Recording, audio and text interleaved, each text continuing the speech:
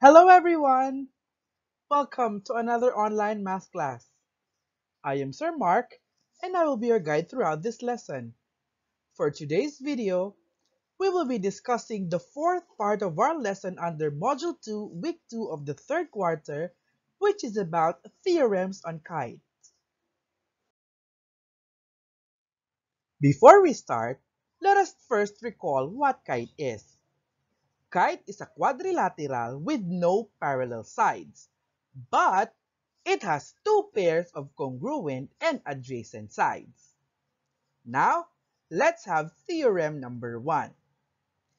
If a quadrilateral is a kite, then its diagonals are perpendicular. So, ang sabi sa theorem na ito, na kung ang isang quadrilateral daw ay isang kite, then yung mga diagonals nito ay perpendicular. So, ano ba ang ibig sabihin pag sinabing perpendicular? Sinabing perpendicular, nag-intersect yung mga diagonals na yon at naka-form ng right angle. Okay? So let's take a look at this kite. Kite M-A-R-K with diagonals A-K and M-R. At nag-intersect silang dalawa at point O. Ayan. So since itong mga diagonals na ito ay perpendicular daw, ibig sabihin naka-form yan ng right angle. At pwede na nating sabihin that segment AK is perpendicular to segment MR. Alright? At dahil sila ay perpendicular, sabi nga, naka-form sila ng right angle. Whereas, the measure of angle AOR is equal to 90 degrees. Okay? At hindi lang naman si angle AOR ang right angle dyan. So, yung remaining angles dyan ay puro right angles din. Doon sa mga angles na nabuo nung nag-intersect yung dalawang diagonals. Okay? So, just like this one, si angle MOK. So, right angle din yan because of vertical angle theorem. So, kung si angle AOR ay right angle, si angle MOK din is a right angle. Dahil yan sa vertical angle theorem. So, congruent yung dalawa na yan. Okay? So, therefore, the measure of angle MOK is equal to 90 degrees. Now, how about angle ROK? So, si angle ROK din is also a right angle. Bakit? Kasi si angle ROK at si angle MOK form a linear pair. So, dahil pag linear pair, anong ibig sabihin nun? Dapat sila ay adjacent at supplementary. So, adjacent, magkatabi ang dalawa na yan. Si angle ROK at angle MOK. They form a linear pair. So, adjacent at supplementary. Ibig sabihin, the sum is equal to 180 degrees. Therefore, the measure of angle ROK is also equal to 90 degrees. Alright? And then, by the virtue of the vertical angle theorem, then, ibig sabihin, si angle AOM is also a right angle. Therefore, the measure of angle AOM is also 90 degrees. Alright?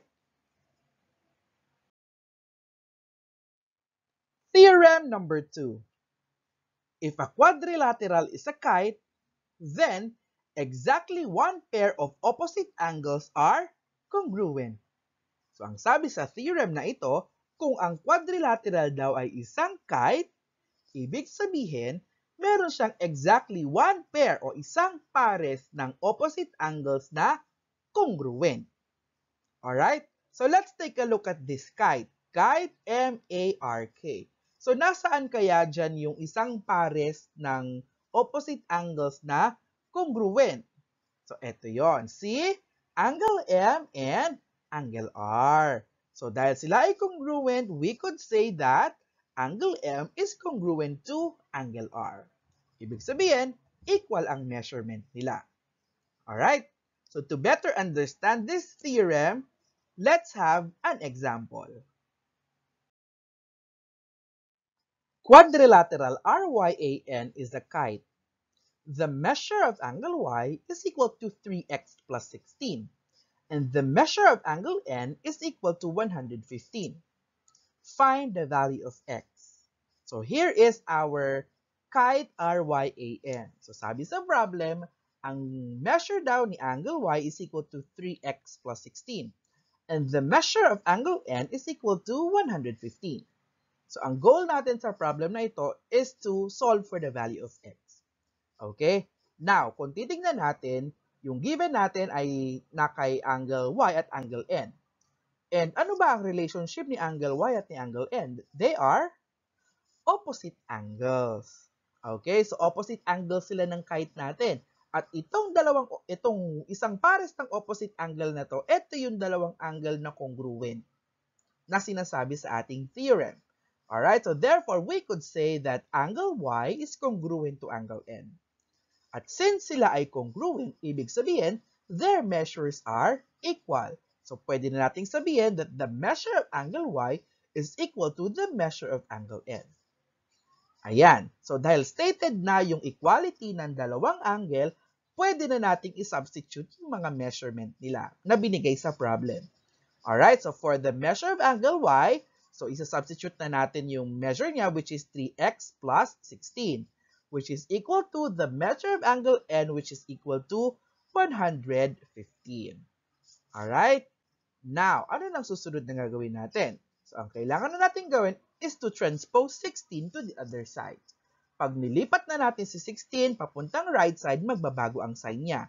At siya ay magiging negative. So the resulting linear equation would be 3x is equal to 115 minus 16. And what is 115 minus 16? The answer is very good. It's 99. So therefore, we could have 3x is equal to 99. Alright? Now, to solve for the value of x, ano na ang gagawin? Tama. We have to divide both sides by 3 para makancel na natin yung 3 dito sa left side. Ang matitira na lang ay si x, which is equal to 99 divided by 3. The answer is, okay, it's 33. So that is the value of x na hinahanap natin. Alright, so ngayon, check natin kung totoong congruent nga yung dalawang angle na yan. Kung si angle N ay 115, dapat si angle Y 115 din. So check natin. Substitute natin yung value ni x dun sa measurement ni y, which is 3x plus 16. So palitan natin si x. So that would be 3 times 33 plus 16. And we know that 3 times 33 is equal to 99. And 99 plus 16 is equal to 115. So tama nga na congruent yung opposite angles na yon. Okay? Theorem number 3. The area of a kite is half the product of the length of its diagonal. Ang sinasabi lang ng theorem na ito na para daw ma-solve natin ang area ng kite, all we have to do is to get the product of the length of its diagonals. So pag sinabi nating product, imo-multiply daw natin yung mga measures ng ating diagonals. So pag na-multiply na natin, i-divide lang natin sa 2. And that is the area of a kite. So let's take a look at this kite. Kite M-A-R-K with diagonals A-K and M-R. So to solve for the area of a kite, ito lang ang formula na susundin natin. So the area of a kite, M-A-R-K, is equal to 1/2 times the measure of diagonal AK times the measure of the diagonal MR. Alright? So para mas maunawaan natin kung ano yung sinasabi talaga ng theorem na ito, let's have some examples. Number 1. Given that the measure of diagonal YN is equal to 8 yards, and the measure of diagonal RA is equal to 12 yards. Find the area of the kite. So here is our kite. Kite RYAN with diagonals YN and RA. So according to the given, the measure of diagonal YN is equal to 8 yards. And then the measure of diagonal RA is equal to 12 yards. So ang hinahanap natin dito is the area of kite RYAN. So paano natin gagawin yon? How are we going to solve for the area of kite RYAN? So ang kailangan lang natin gawin is to follow the formula. Okay, so ano ba yung magiging formula natin base sa ating kite? So that would be, okay, very good. So area of kite RYAN is equal to 1/2 times the measure of diagonal RA times the measure of diagonal YN. Now, the question is, pwede ba magkapalit yung measure ni RA at measure ni diagonal YN? Pwede. Bakit? Kasi multiplication naman yan. And we know that multiplication is commutative. Ibig sabihin, magkapalit man ng position, yung dalawa na yan, hindi magbabago yung product natin. Alright? Now, dahil meron na tayong formula, pwede na tayong mag-substitute. Okay, so since we're looking for the area of this kite, so ang kailangan lang nating i-substitute ay yung measures ng ating diagonals. So we have 1/2 times the quantity, the measure of diagonal RA, which is 12 yards, times the measure of diagonal YN, which is 8 yards. Then, pwede na nating i-simplify yan. So, pwede na nating i-multiply si 12 and 8. And we know that 12 times 8 is equal to, very good, it's 96. Kaya tayo ay magkakaroon ng 1/2 times 96. And what is 1/2 of 96? Or what is 1/2 times 96? That is, very good, that is 48. Therefore, the area of kite RYAN is equal to 48 yards squared. So, tatandaan na, huwag kakalimutan yung squared kasi we are looking for the area. So, dahil area yan, dapat ang sagot ay square unit.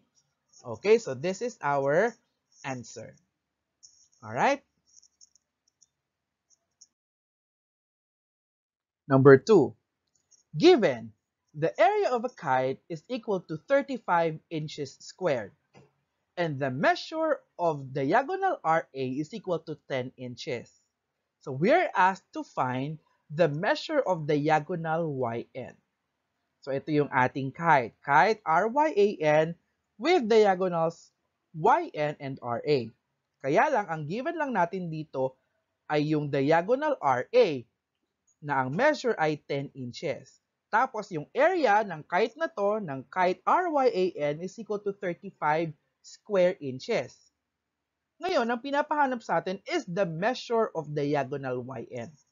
So, paano natin gagawin yon? So, ganun lang din. Sundin lang din natin ang formula. So, for this, the formula is area of kite RYAN is equal to 1/2 times the measure of diagonal RA times the measure of diagonal YN. Alright? So, ngayon, papalitan na natin. Magsa-substitute na tayo. So, ang given dito, binigay sa atin yung measure ni yung area, which is 35 inches squared. So, palitan natin yan. So, that would be 35 is equal to 1/2 times the measure of diagonal RA, which is 10 inches, times the measure of diagonal YN. So, siya yung hinahanap natin. Kaya retain lang siya. Alright? Now, in this case, pwede nating i-simplify yung nasa right side, yung 1/2 times 10. Kasi alam naman natin na 1/2 times 10 is equal to what? That is 5. Times YN, that is 5YN. Kaya the resulting equation would be 35 is equal to 5YN. Alright? And then, to solve for the measure of diagonal YN, we can now divide both sides by 5. Very good. Kaya pwede na nating i-cancel yung 5. Sa right side ng ating equation, ang matitira na lang dyan ay si YN. Kaya, pwede nating i-simplify yung nasa left side. So, 35 divided by 5, that is, very good. That is 7. So, ibig sabihin, the measure of diagonal YN is equal to 7 inches. So, yan ang hinahanap natin. Alright, so, yung measure ni diagonal YN is 7 inches. Alright? Alright, so that's our discussion regarding theorems on kite. So actually, marami pang mga theorems ang kite, pero ang sinama ko lang sa video na ito ay yung kailangan natin for our module number 2. Alright? So if ever na mayroon pa kayong questions on this lesson, do not hesitate to comment your questions below or mag-send ng private message sa aking Facebook account. Until the next video, bye-bye!